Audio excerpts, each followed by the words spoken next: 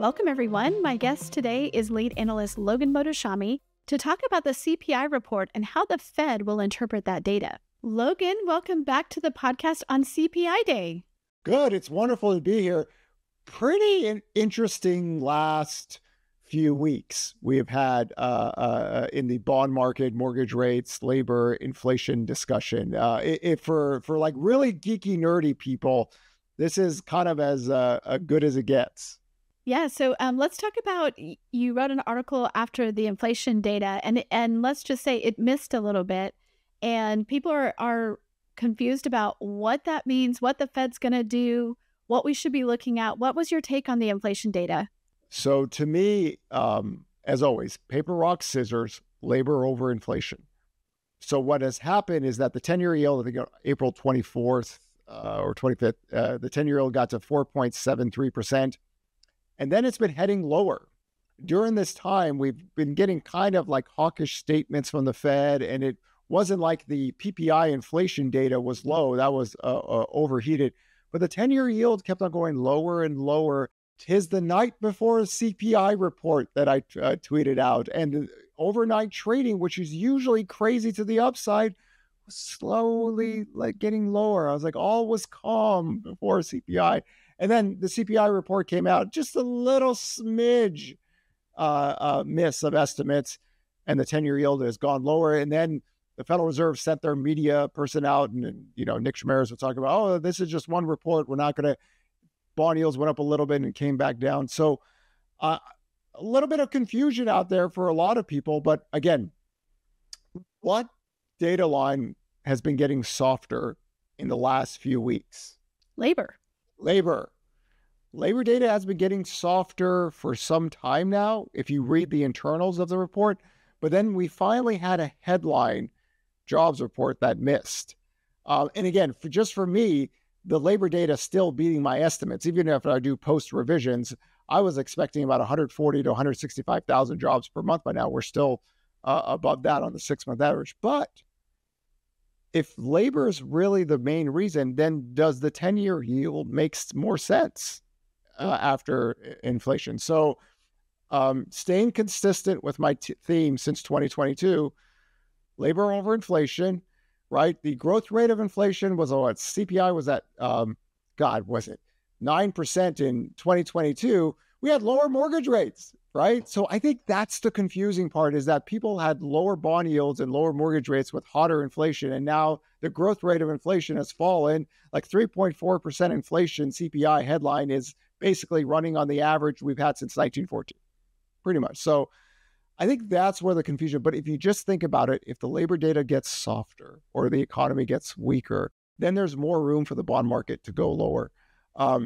And the labor data is not breaking. GDP is, I think we're still above 3% for Q2. So if you just look at it in that light, maybe the last few weeks kind of can make sense. But I know a lot of people had thought, okay, we're just going to go straight to 5%, maybe 6%. The Fed's got to hike rates, and all of a sudden the market dynamics have shifted. And just remember, we're still kind of in this uptrend on the 10-year yield from the lows of earlier this year. But labor over inflation, and hopefully even with this inflation report, you could kind of see we've made unbelievable progress on a 12-month average, but the 10-year yield is still high, and we still have 7% mortgage rates. But the economy matters. And this is why two times we've had the 10-year yield go lower. We've had the 2-year yield go lower, pricing in economic weakness and softness for it to just retrace back up. So this is one of these, we're in this kind of big, huge fight between the Fed, the bond market, mortgage rates, labor data, inflation, everything that goes into the whole economic enchilada. And we just got to look at the data 1 week at a time and then kind of pick out the things that, we can see where we see softness or where we see strength, and we take it from there. But I got a sense that there was a lot of confusion after the inflation report. Yeah, if you just look at social, so I follow a bunch of economists, right? And one of them was saying that he really, despite the inflation report, he really feels like all rate cuts are off the table this year. So would love to get your take on that, because it is the thing that we're all, obviously the market can go around the Fed anyway. But when it comes to the Fed, do you think we still have rate cuts on the table? Right now, the 2-year yield is pricing in a rate cut. So I know there's a lot of there's another Fed funds futures pricing mechanism, but to me, the 2-year yield has a rate cut. But again, it doesn't really matter what anybody thinks today. We had 6 rate cuts priced in at one point, and now it's gone to 0. So we're all over the place. This is a party, man. You're just everyone's drunk and trying to dance together. Nobody makes any sense, and everybody sobers up. And it was like, I don't want to dance with you. I don't want to, So always follow the labor data. Follow jobless claims. Jobless claims did have a big spike. Some of that has to do with New York school ending, but if the labor data starts to get really weaker, it will override the Fed. Why? Because the Fed is not going to control the bond market. The bond market has shown us now twice that they'll get ahead of the Fed.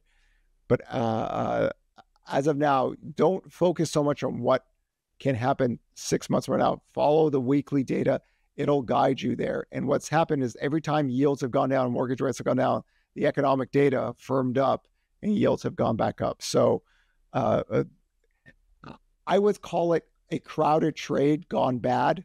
That's kind of what I see with the bond market when they aggressively push down bond yields or the 2-year yield, thinking that the economy is going into a recession. The Fed has to cut. This is the whole banking crisis.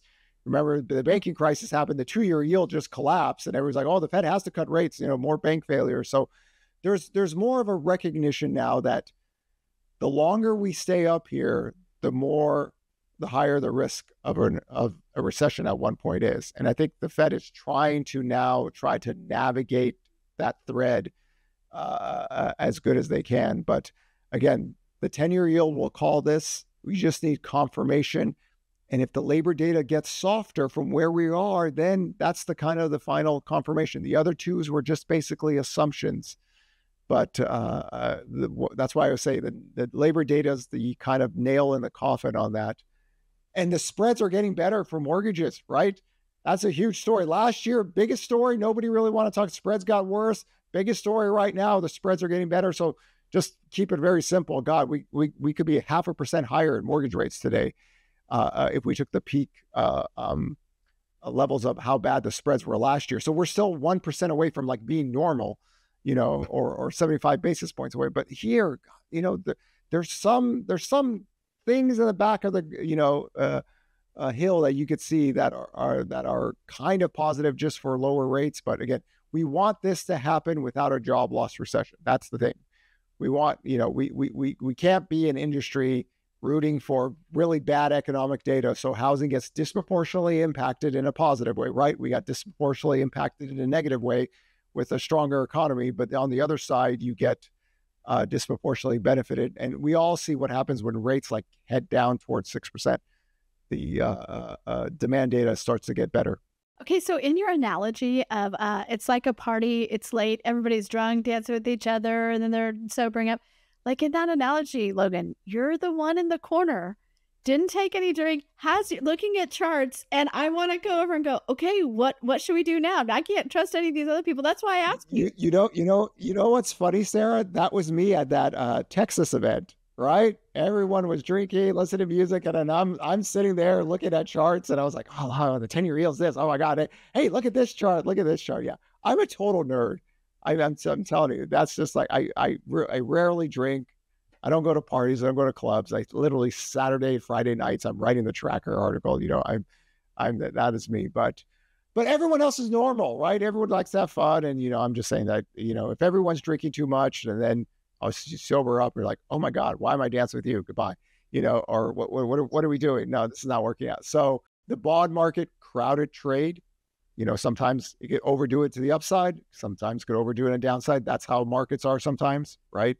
And we kind of take it with a grain of salt, and realizing that efficient markets sometimes aren't that efficient in the short term. Over the long run, they tend to work themselves out. But we've had 2 different episodes where I think the bond market was the whole Gandalf line, right? Remember the whole Gandalf line last year? I was like, I don't really think the 10-year yield should break below 3.37 unless the labor market's breaking. So I'm like, you shall not pass. And then they kept on testing. I'm like, my God, it's 8 times we're testing this level. Are we really, but it didn't. It held and retraced back up. So the last few weeks, I get it, man. It is confusing, right? You had hawkish Feds. We are not going to cut rates, and then the mortgage rates are lower. So just remember, economic data, labor data, that's the one variable that we know in the last 3 weeks that has gotten softer.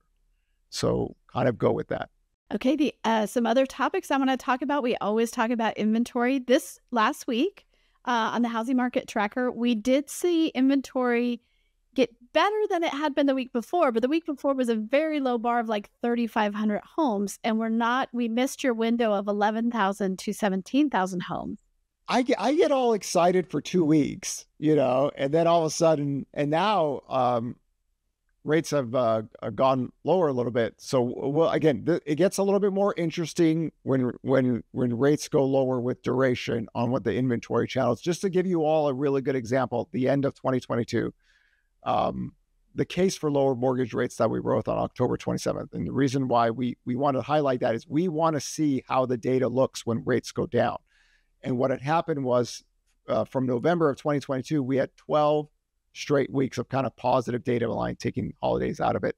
And that made it harder for inventory to grow, right? Supply and demand equilibrium. So it took the longest time to find a seasonal bottom in 2020. Because remember, we're not working with much, right? We're not working with that much home. So just a little push in demand curve can make it harder for inventory to grow. So 2023, home sales still trended out near all-time lows. Inventory didn't really grow. Home prices were growing. That affordability got worse. No real growth in sales. I mean, that's not a healthy market. This year, rates have stayed elevated for longer. So the growth of inventory, and I think those individuals that we're talking about a mortgage rate lockdown, that inventory can't grow, that nobody's going to sell their low mortgage rates ever. Everyone's going to be stuck in there. Like honestly, if there was an actual theoretical mortgage rate lockdown, you know how bad that would be for housing? Like all those people selling their homes with low mortgage rates, if they didn't do it for the last 19 months, it would be terrible, right? Home sales would be a lot lower than what they are right now. But there are people every single week that are selling their mortgage rates because they qualify, so they're not, I think everybody like there's some really bad takes on housing, and it almost assumes that everybody is a single renter. And their total incomes are what they are at 26, and they never grow, they're never wage, or there's no dual household income. So there's a reason why we have near 5 million home sales. Not everyone is 26 years old and doesn't get any help from their parents and has a low paying job. So people sell their homes, sell their low mortgage rates. They're putting inventory in the market. The demand curve isn't very strong. We see that in the purchase application data. We're still back in the 1990s levels. And it's just allowing inventory to grow. And this is kind of what I wanted to happen last year, but it's happening this year. I was just on CNBC. I was on CNBC in a lighthouse, and I was like, oh, is this going to work? It's like 4:00 in the morning. I've got the lighthouse red light that looks out to the ocean. Okay, I'm maybe thinking, you should explain why you were in a lighthouse, because people are going to be like, "Why do you just hang out there?" I was in Lincoln City, Oregon, and then the CNBC said, "Do you want to come on Monday morning to talk about underwater mortgages?" And I was like, "Okay, great." I was like, "Oh my God, I didn't bring my gel, I didn't bring the clothes, I didn't bring I didn't bring anything, So it was just like, okay, let's see if this works. But what I explained to CNBC was like, this is good, because we have more choices. And when people have more choices, it's a positive. And not every single thing has to be a 30, 40% home price crash. Like we've always said, YouTube is crazy. Twitter is crazy. Those people are nuts, right? I mean, my job is to explain why. It's like, you don't have to be so fragile and think that, every single second of your life, the world is going to come to an end. So positive this year, very big positive that the growth rate of inventory. Now, theoretically, you can say, oh, it's up 35%. My personal thing, I do not like using percentages when you're working from the lowest levels ever. Remember the foreclosure guy? The foreclosure guy, we're going to go in the credit data next. 700% foreclosures, it's housing 2008. It's going to go. It's like, this small, you cannot get the job done. Homie, this small, you're not going to satisfy anyone. It's not going to work, right? That's 700%. You're kidding yourself. You're still near record lows. So this is why we be careful with percentages, right? We want to look at the total data, because We have a lot more people, 342 million Americans, right? 158 million plus working. It's a different ballgame, right? Vacancy, homeownership vacancy rate, or homeowners vacancy rates like near 70-year lows, right? So I'm trying to try to explain it in that light. So we talked about this. So this is what we talked about last Friday after that article came out on, should we be worried about this stat? And then it aired on Monday. And then that's what CNBC wanted to talk to you about. And you talked about that, but you also brought up the inventory story because you felt like they were kind of missing the point. Here's the thing. The growth rate of inventory, positive, and the negative of inventory is when you see severe stress, right? And one of the things I try to show, and thankfully Becky Quick from CNBC got the chart back up again. The price cut percentages are growing, as they always do, seasonal. It's a very seasonal data line. The slope of the curve right now, I would say it's in between 2023 and 2022. The slope of the curve in 2022 was crazy, right? That was, that came with the biggest home sale crash. And even Becky Quick saw that and said, oh, wow, that was home sales falling from 6.5 million down to 4 million, even though inventory was low, even though new listings data was low. Boy, the product that we had in there definitely needed some price cuts, especially in the second half, to get those homes sold. Now it's not the case. The slope of the curve is rising. Price growth is cooling. We have some hotter price data early in the year. In the second half, that should cool down. It's a normal marketplace, right? And in this light, this is why this is a healthier housing market than what it was last year, because I want more choices. People get to list their home, sell, buy. We need a country to move. We can't be I don't want to be year 6 of the lowest home sales ever, right? We need to get things moving because people have to move for jobs and raise families and all this stuff. So what I'm seeing this year is good, but you don't have to be panicky about the price cut percentages. The growth rate of pricing slowing down is a positive, right? What happened last year, not so much. Home sales were near record lows. Housing gets more expensive, right? That means you're going to need lower rates to get even more demand. We want an equilibrium balance, and hopefully this stays the course. And I think with rates elevated here, you could still get that. The question is, what happens if, hypothetical, rates come down to 6% and it stays down there? I feel much better now this year than I did last year, because now we have a little bit of a buffer. And this is why I'll be completely happy with 2019 inventory levels, because we have a buffer now if demand does pick up and inventory does go down. Another thing to note about the price cut percentage is that it's normal every year for about a third of the homes to get, to have to come down from that listing price in order to sell. And that just makes sense, right? I mean, as you've noted, sellers are greedy. They want to get as much as they can. Sometimes it's not in line. So if we're talking about price cut percentage changes, I mean, we're really talking from the difference between 30%, like sometimes it goes down to 29 or 28, sometimes it goes up to 33%. But we're not talking about 60% of the homes are taking a price cut, and this is about to foretell a crash. Well, 1/3 of all homes always have a price cut year round.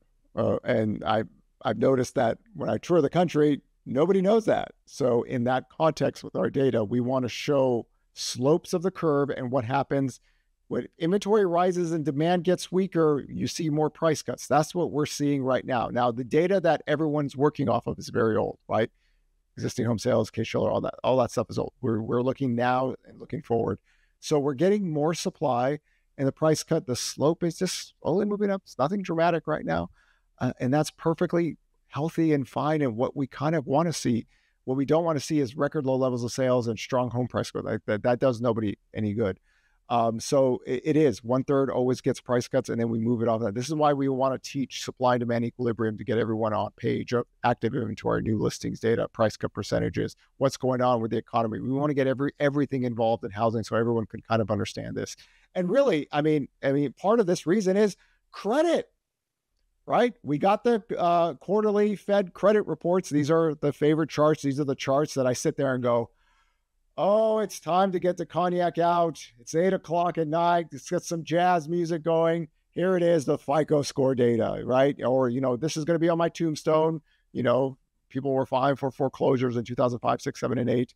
So now that we have it, what we do see in the data line is there is stress in the credit markets now, right? it's lower income households and younger lower income households and kind of renters. And that, I've always said that the Fed talks about, well, we want to help lower income households because of inflation. Now you can see what's happened is that with interest rates up so much and the cost, they're starting to build up a bigger amounts of credit card debt and delinquencies and auto loan delinquencies. And this really comes from lower age groups with lower incomes. That's not a positive. That does not necessarily filter to the housing data, right? Remember, homeowners themselves. That's why we use that FICO score a lot. A lot of people keep on telling me, like, oh my God, everyone's broke. Homeowners are broke, inflation, everything. I said, homeowners cash flow is like literally the best in decades. What are you talking about? No, I say, no, go read the data. Listen, if there was, everyone's FICO score would be dropping like crazy because the utilization rates of credit cards would expand, which they're not. It's in the data. Nobody wants to read the utilization credit data because it makes all the credit card things go away. But homeowners are different than renters. So we see stress in the renter data out there. We see stress in lower income households with auto loans. Homeowners, a different project. And this is the difference between 2008 to 2012. Here we go. New listings data, 250,000 to 400,000 K per week. Here, 30 to 90,000. So you don't have that seller, that stressed seller, that the buildup of all the credit back from 2005, 6, 7, 8 was happening. And we saw that data in the credit data, and it still looks fine. When a job loss recession happens, then those variables change, right? You have more people losing jobs. Jobs not being created means the economic demand is not warranted. That's a different conversation altogether. We're not there yet. Once we get there, once jobless claims break, we will talk about that and then teach people how to read housing data in a recessionary environment. Not there just yet. This is why we don't see stressed sellers or the Airbnb crash or whatever, people were making up the last 4 years. You think about 2020, 2021, 2022, 2023, and 2024. Like, take 2020 out of the equation because of COVID. New listings data has been trending at the lowest levels ever recorded in history. And it's like May 15th, 2024, right? We've had enough years with enough things thrown at it. I didn't flinch for a reason, guys. All of you guys, not all of you, but some of you did, right? Because you live in fear. And because you never read the data, you just assume that everybody is this over-leveraged person, and it just isn't the case. We'll see that in the data, and we'll see it stressed inventory, new listings. But if you take all the credit data from the New York Fed report, and then you look at new inventory, new listings data, boy, it makes a lot of sense now, right? Homeowners are really good, so they should be handling that process well. So a couple things I wanted to note for our audience is that, Logan, you talked about the mortgage rate lock-in several times.